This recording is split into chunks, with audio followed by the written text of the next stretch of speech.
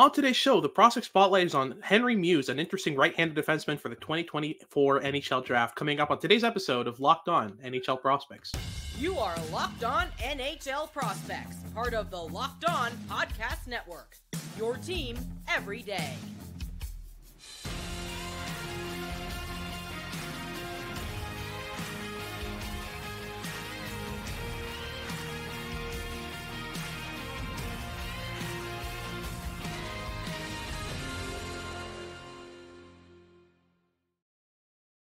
Hello, and welcome back to Locked On NHL Prospects, part of the Locked On Podcast Network, your team every day. On this podcast, we break down everything prospects related for you 5 days a week, Monday to Friday. I'm Hadi Kalakash, Director of North American Scouting for Dobber Prospects, joined by Sebastian High, Director of European Scouting for Dobber Prospects and Head Scout. And on today's show, we'll be breaking down Henry Mews' game in detail. He's a big right-handed defenseman available for the 2024 NHL Draft. We'll look at his game in detail, start with the puck skills and the skating in our first segment. In our second segment, we'll break down the toolkit and the habits, break down kind of the more intricate mental elements to his game, decision-making, all that good stuff. And then in our final segment, we'll be looking at the projection with Henry Mews, the upside, and which team would be the best NHL fit. Before we get into that, make sure to like and subscribe if you're watching on YouTube. Leave us a comment letting us know what you think of the episode, what you think of Henry Mews, if you're interested in your team drafting him. And if you're listening on your favorite podcasting platform, make sure to leave us a rate and review. It helps the channel out a lot. And make sure to make us your first listen of the day. It's always very much appreciated. So let's get things started here with a profile for Henry Mews. Sebastian, talk me through size, handedness, point totals, team he's playing on this season, all that good stuff. Yeah, so Henry Mews is a 6-foot, 185-pound right shot defenseman who's been playing with the Ottawa 67s in the OHL. Through 65 games this season, he's racked up 15 goals and 61 points, which is by a decent margin, second in defenseman scoring in the OHL, among draft eligibles behind Zane Parekh. And yeah, he's been playing some pretty solid offensive hockey. He is a very smooth skater. The skating ability is what unlocks like most of his game. And throughout different portions of the last two seasons, he's been able to flash some really impressive offensive activation and playmaking ability. But consistency has been the big question mark with him. But without further ado, I think we can jump straight into the puck skills here because they're quite intriguing, aren't they? Yeah, for sure. I think of the puck skills, I really like the playmaking ability, the ability to make a strong breakout pass. He's a really accurate, really strong passer. It's especially clear on breakouts, but he's also been putting up some decent work on the power play, kind of circulating that puck from the blue line, moving laterally to open up passing lanes. The passing for me gets a 6.5. It's a decent element of his game. He's never going to wow you or flash you some amazing playmaking abilities, but he's got the smarts in order to connect with teammates at the right time in the right pockets of space. For them to enter the zone with control and speed. And he always, he rarely passes to a player who doesn't have a speed differential on the defenseman in front of him. He's really aware of that when he's passing.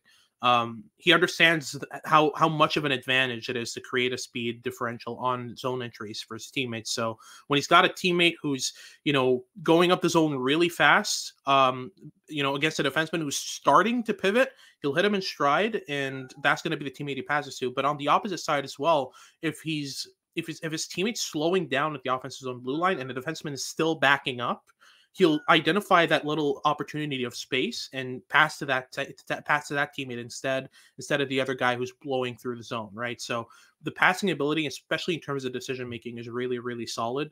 But what do you think of a stick handling ability?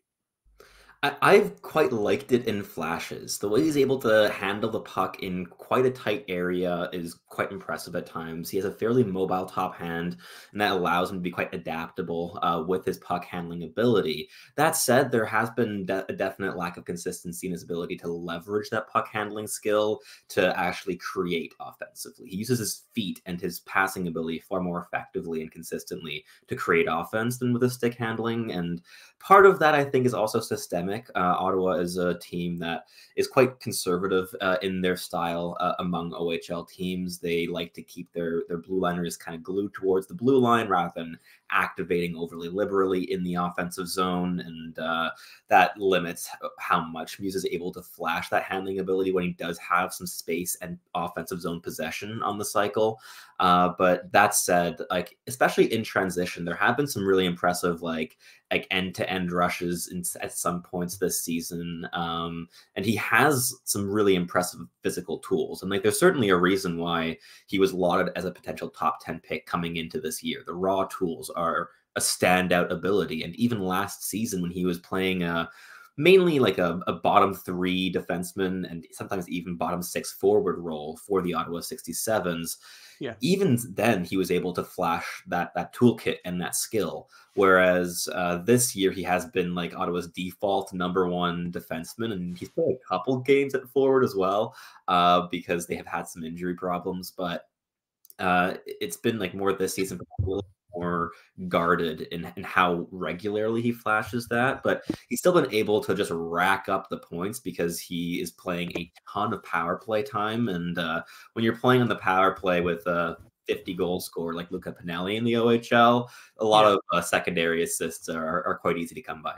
So yeah, especially on that power play, definitely. But yeah, moving on to the shot. I haven't really seen much of a shot that really wows me. The selection is pretty cool. There's not much power or accuracy behind the shot, but I like the timing of them. He takes really good care of making sure that he's shooting at the right times and not just spamming shots from the blue line, which I like. He's a player who likes to hang on to pucks, to move laterally, open up a lane. It's just once he gets that lane, he can't do as much with it as other prospects in this draft. Would you agree with that? Yeah, it's not a wicked release by any stretch of the imagination, but he's really, really smart with how he uses it. He mainly shoots from the high slot, sometimes even the mid slot. Like he really does activate and get closer in to the goal because he also knows that he's not the biggest scoring threat from distance with his with any of his shooting tools really. But when he does shoot from the blue line, it is always quite calculated. There's always a real reason for that decision to be made, other than just there is pressure. He wants to get the puck away from himself. It's often because there is a ton of screens between him and the goaltender, a bunch of tipping options, maybe even a flyby going by. Yeah, he's very intelligent with his puck management in the offensive zone, and that includes the shooting habits. So the habits with the shooting are far stronger than the mechanics themselves. Yeah, for sure. We'll get into the habits more in detail in our second segment, but to sum it up, he exploits screens extremely well, especially on the power play. But yeah, moving on to his skating, I think the skating is a big strength for me, tools wise. You know, there's a significant gap between his skating ability and his puck skills, but I think that that's just due to how strong his skating is. Really fluid. His pivots are smooth. He uses his outside edges really well. He's able to go from kind of and I also especially like the uses of his skating, right? Like he's a player who surfs with defense instead of kind of pinching. I see him often kind of do this kind of button hook motion where he's kind of following a player's motion in transition instead of just kind of moving towards them, which it'll inevitably lead to gaps behind you and put you on the back burner if ever you do get crossed over. Mews is really good at kind of button hooking with players as they're reaching the red line and kind of following them into the offensive zone, which is a habit I really like in the skating ability. But in isolation, I think the skating's among the best in this class. It's really, really, really good, right? It's very strong. Like from the agility, the four-way mobility are real clear strengths. He was already like probably the second most fluid skater on the Ottawa 67s as a D-1 behind Pavel Mintyukov, and he's certainly been the most fluid and dynamic skater on that roster this season, and it just hasn't been very close. And his ability to match footwork off the rush is probably his best defensive tool as well. Like he's able to leverage his skating to create advantages in all three zones. And it's a very clear strength. Like, if we're looking at like at our tool grading system, I'd probably give his skating like a 7.5. It's a very clear strength. He's still going to have to add a little bit more muscle to his lower body. Like I think explosiveness is one area where he could still work on it a little bit, but like the overall mechanics are pretty much spotless. For sure. My only concern is when your skating is that mechanically sound, usually it's actually quite hard to add lower body weight later on, unless you're really focusing on it, because it's not going to come organically. You're not forcing, when you're skating. So it's not something that comes from exertion in game, from multiple reps. Even if you're playing 82 games a season, because you're skating so smooth, you're not using your muscle that much. But if he gets in the right development program with the right, nutrition and fitness coaches, who knows? That could become a big element of his game. And I can only imagine what Henry Mews with additional leg strength could do. That'll be terrifying. But that wraps things up for our first segment. We'll get into our second, where we talk about the toolkit, the habits, the decision making, more the mental stuff and more the interactional stuff in Henry Mews' tools. I'll get into that right after these messages from our sponsors at eBay Motors. Passion, drive, and patience. What brings home the winning trophy is also what keeps your ride or die alive. eBay Motors has everything you need to maintain your vehicle and level it up to peak performance. From superchargers, roof racks, exhaust kits, LED headlights, and far more, you're always going to find what you're looking for with eBay Motors. With over 122 million parts for your number one ride or die, you'll always find what it is that you're looking for. And with eBay Guaranteed Fit, which is available to US customers only, your part is guaranteed to fit your ride every time or your money back. Because with eBay Motors, you're burning rubber, not cash. With all the parts you need at the prices you want, it's easy to turn your car into the MVP and bring home that win. Keep your ride or die alive at ebaymotors.com. Eligible items only, exclusions apply. Alrighty, so moving on to our second segment, we'll be talking about the toolkit, the habits, the decision-making, more of the mental and interactional stuff in Henry Mews' game. And I think we can start with the toolkit because we already alluded to it a bit. There is a gap between the skating and the skills, right? Yeah, for sure. I mean, the skating ability is probably the standout alongside the flashes of playmaking ability in the offensive zone in his overall game as a whole. But yeah, like the decision making has certainly been a bit inconsistent, especially the defensive habits have had a pretty big divergence between the flashes of brilliance and the longer stretches of hair pulling tendencies while watching his defensive game at times. Like he does have like the skating ability to keep a really tight gap, and in some games he does, and he's a suffocating player in terms of rush defending. And in other games, he keeps his gap really loose. He's going to be a lot more passive. Like there's definitely an element of passivity in his defensive implications quite often. But that's something that I have seen progressing over the course of this season. Like my good viewings of his defensive impact have gotten more and more like regular as the years gone on, but definitely still some question marks on that side. For sure. I keep circling back to Hunter Bristavis when I'm watching Henry Mews. Oh Just yeah. the inconsistency and the aggression. Right? Like, he's at times you're going to see him kind of pinch up hard on players, do that button hook motion at the right time and with a lot of speed and aggression to force players towards the boards. And other times he's just standing there, and it's like it's the inconsistency in the level of aggression that he brings game to game is strange to me. And again, reminds me a lot of Hunter Bristavis. And I mean, look at him now. Hunter Bristavis is doing good. So who knows how that works out. And Kitchener last year in Hunter Bristavis' draft year was about, it's the type of quality of team that's about similar to what we're seeing in Ottawa this year, right? Where you have one or two pretty big names, the rest is struggling, the coaching's bad, there's a lot of moving parts there. And yeah, I think that we could see a similar route progression-wise with Bristavis. But moving on to the habits, I think there's a lot to speak of here in terms of what's interesting with Henry Mews. I talked about that button hook motion in transition, which I really like. He's not the type of player to just throw himself into situations he can't recover from. But on the opposite side, as you mentioned, the passiveness is a concern. At times he's just standing at the blue line or just trying to think his way out of problems that you can't think your way out of. Just sometimes the right place to move is to act, and he still hasn't figured out that toggle, right? For sure. Like there's definitely been many sequences where he's overthinking his own play, and that's also true in his on-puck game. Like there are times where he spends too much time trying to look for the perfect play rather than just creating a good one.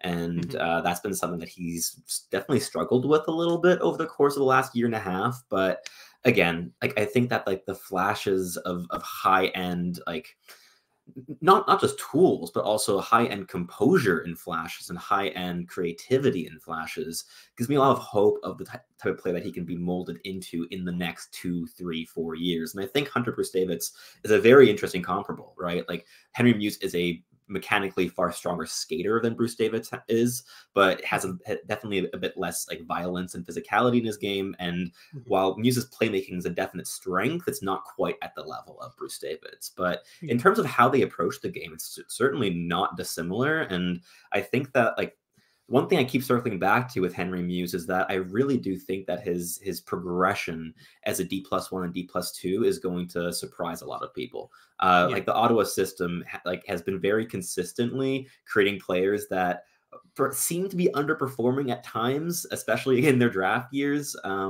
But as soon as they make the leap into a more fluid system from that conservative system, they have a much stronger foundation of overall habits, and they're able to kind of finally unleash themselves in terms of creativity and skill, and they Yeah. really progress a lot more rapidly on that front. Like even Luca Pinelli, as a draft year last year, he didn't play at center at all. He was getting limited power play reps. Like he was being like jumped between like PP1 and PP2 for a decent amount of that season. And this year they named him captain, which I was shocked by, considering how he Yeah. seemingly was never really in his coach's favor as a draft eligible. But they named him captain, and he's absolutely rocketed up and is just scoring a bunch and is like the chief creator on that team by a country mile. And I could see a similar type of progression with Henry Mews, where yes, the production is excellent this season. Like it's just under a point a game, but it hasn't necessarily been kind of consistently dynamic for him. But Yeah. I do think that he's worked a ton on his underlying habits in his time with the 67s. And considering that it's certainly likely that the 67s are going to be sellers in a year's time, selling players like Pinelli and Mews. Once Mews finds himself in a different system, I could really see his stock like start jumping up a fair bit. And I think that there's a lot of value in perhaps investing a draft pick that will be likely closer to the second round than the mid first.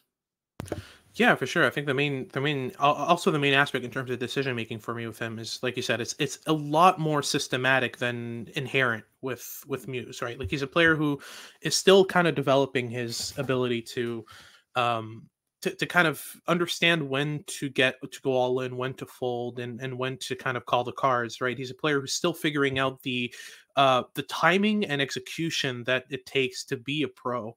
And in a system like Ottawa's, where it's a lot more, dump the puck out, retrieve in the neutral zone, access the offensive zone, take a shot, start the cycle, rather than it being kind of controlled and structured breakout systems. I feel like with as soon as Muse leaves that system and enters a system where there is a semblance of structure on breakouts, a semblance of um, kind of intricacy when it comes to creating controlled offensive zone transitions, we're going to be talking about a player who's well above a point per game in a couple years' time for sure.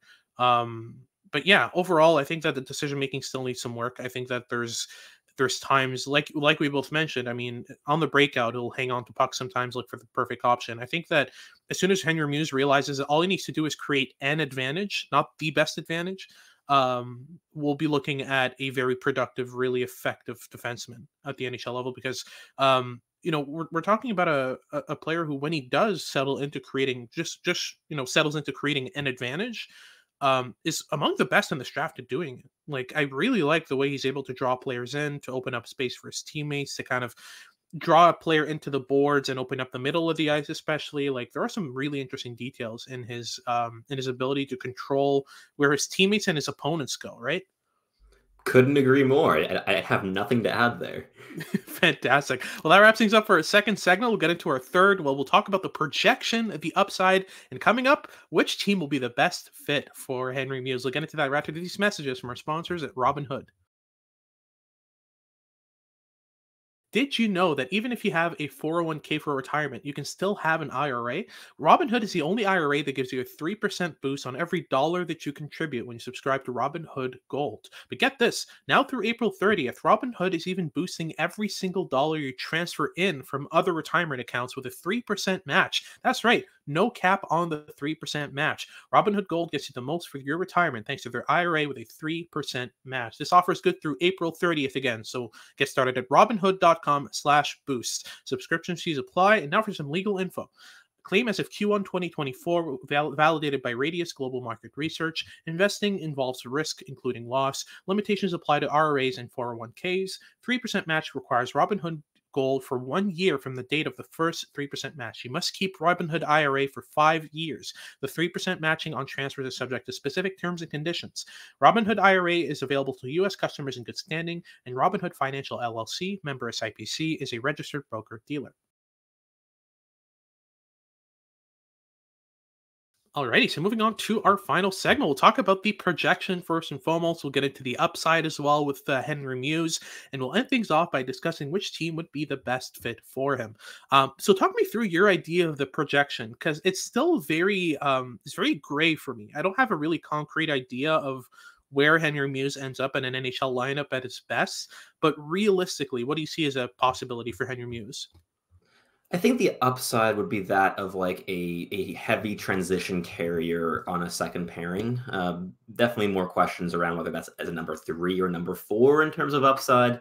But the flashes of brilliance and the high end tools, as you mentioned, like the flashes of habits where he's able to really draw players in when he's playing with confidence makes me pretty confident in like a number 3 upside.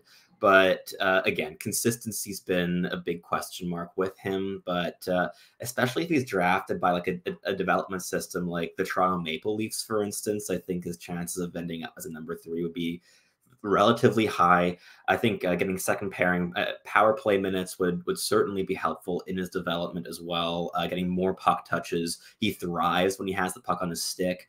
And that's really the area in his game where he builds his confidence. It's not through shutting down opponents defensively where he gains confidence the most. It's his on-puck game and the creation of it.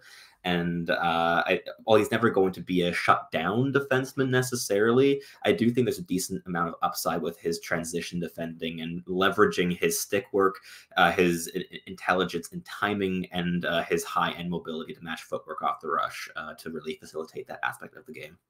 Yeah, I think realistically, up number 3 is the highest end of his upside for me. I don't really see any top pair potential with him, but realistically speaking, I think we're talking about a number 4, number 5 defenseman, a player who's either going to be very much a secondary piece on a second line on a kind of bubble contender, or a bona fide better piece on a bottom pair. Realistically speaking, there's room to grow and add more to that, but we're talking about kind of the realistic projection with Mews. I think that's what we end up with. But yeah, I see Mews as the type of player who's gonna really make a contender better in the bottom end of their lineup. Who's going to play some key minutes and key moments. I kind of think a bit of like Brett Kulak when I think of Henry Mews, like a really effective kind of analytical darling who's mostly going to have his best impact on as either the secondary piece on a second pair or the primary piece on the third pair, right? Does that kind of make sense in terms of like not necessarily comparable, but kind of the upside? Yeah, like I think Mews has a lot more on puck potential than Brett Kulak does. Like Brett Mhm. Kulak is one of the best transition defensemen in the league, and I don't think that Mews has quite that defensive upside. But Mhm. if you're going along the same lines of like analytical darling, but you swapped some of that like defensive upside and defensive impact for like transition impact and offensive playmaking impact, I can Yeah. see that type of comparable. I would say that I think that Muse has the foundation of tools and intelligence and composure that when he's playing with confidence, I really do see that number 3 upside. I think I'm a bit more bullish on him than you are, and I have been all Yeah. season. Like I was the one that in our most recent meeting at Dubber Prospects, I was the one that pushed to have him included in our first round because he's a player that I've just had a real appreciation for over the course of the last Yeah. year and a half. And I have just seen so many players struggle to perhaps flaunt their skill in that Ottawa system. And then as soon as they're out of it, they really Mhm. just pop off and how consistently they're able to show off their creativity and their desire to make an impact offensively. But it remains a bit theoretical at this stage. And I can Yeah. understand being a bit more passive and in wanting to push for him inside the first round. But I've just been a big fan of the flashes of brilliance and just the raw tools and the mobility with Mews. For sure. Now, in terms of NHL teams that could be great fits, I mean, you mentioned the Toronto Maple Leafs. I think that their system can do a really good job for him. But I'm thinking, there's kind of two ranges I would expect Mews to go in, kind of the 17 to 23 range and the second round, like, Second round, 35 to I 4, think. right? Yeah. It depends on how teams see him, but I think a couple teams are going to have him as kind of one of their top 10, top 15 prospects on their board, their personal board of players they would like. I wouldn't be surprised at all, and I wouldn't be surprised if a team like the LA Kings is high on him, a team like, the Washington Capitals or the Detroit Red Wings, and one of those kind of bubble contenders that just barely made the playoffs, ends up being kicked out in the first round, that kind of thing. Those kind of teams could very well go for a Henry Mews at around 20th overall. But if we're talking about kind of an early second rounder, which of the bona fide tank teams would you say would be the most likely to take a swing at Henry Mews? That's tougher. I think with the bona fide tank teams, you never quite know. I mean, I think Muse would be a very like Anaheim Ducks style player, but do they really need Yeah. another defenseman here? I don't know. Like if I we're mean, they have going been back, stockpiling them. Like, it's has that true. stopped them at all? Like, has need It's stopped them certainly at true. all? Like, But Yeah. like I think one team like definitely not exactly a tanker considering I believe they're first in the league right now. But I think the Florida Yeah. Panthers could be interested in a player Mhm. with Henry Muse's profile. Like he plays. I could see them wanting to maybe mold him into like a Gustav Forsling like style of player with perhaps Yeah. less time on ice on the PK than Forsling's been Mhm. logging in the last couple of years. But I think that Muse can kind of play that type of style where you play perhaps a bit of a complementary role at even strength Yeah. on that pairing, but really creates a lot through the combination of mobility and passing skill and intelligence in selecting the right play at the right time. And Yeah. obviously Forsling has like made an excellent career for himself by making consistently good decisions rather than searching for the perfect one. And that would be, as we mentioned earlier, a big like thing that Muse has to work on if he wants to unlock higher upside. And I don't necessarily think that Muse has Gustav Forsling's type upside, but in terms of stylistic Mhm. match, I think that could make sense. For sure. The only problem is Florida would have to trade for a pick there because their first rounder belongs to Philly. But yeah, A I second would. rounder though, Yeah, I could see him fall relatively far. I mean, it's always a I'd be bit random with who surprised. falls too, right? I, Like I yeah, I'd be surprised if he ends up in the 60s. Though we're talking about a very productive right-handed defenseman, but although he is kind of small, so you never know. But yeah, other than that, are there other teams that I can see kind of taking a swing at him? the Depends on where Buffalo Minnesota ends. Sabres, Oh, yeah, they need actually, that righties. would. They do need right-handed defense. I think that would be a great fit. Yeah, Buffalo does need his type of player, especially with the glut of left-handed defensemen they've picked up. I mean, I don't know why they went and got Bowen Byron. Like, there were a lot of options there. Why not? I I guess mean, was the question there. sure, just stockpile left-handed Ds, but yeah, I'm thinking he's going to be Henry Muse could very well be a Buffalo Sabre. I think that really fits a need, and they might just decide to stockpile on right-handed defensemen in this in these first 3 rounds because if they're picking around 8th like there are right now, there's still a couple options. Zane Perek could very well be available. There's a couple options there, so you never know. But that wraps things up for today's show. Thank you very much for tuning in. If you're watching on YouTube, make sure to like and subscribe. Leave us a comment letting us know what you want us to talk about next. And if you're listening on your favorite podcasting platform, make sure to make us your first listen of the day. For your second listen of the day, make sure to check out Locked On Sports Today to get all your news and updates about what's going on around sports on a 24/7 news channel over on YouTube. Make sure to tune in for our next show as we continue our prospects profiles and our coverage for the month of April. This has been Hattie Kalakash with Sebastian High, and we hope you tune in next time.